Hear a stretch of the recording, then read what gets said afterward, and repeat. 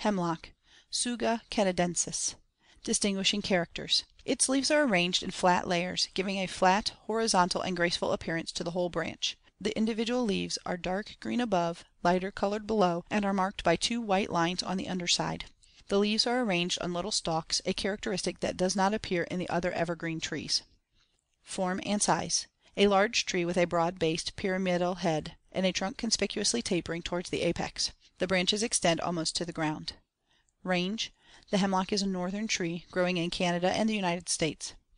Soil and location: grows on all sorts of soils, in deepest woods as well as on high mountain slopes.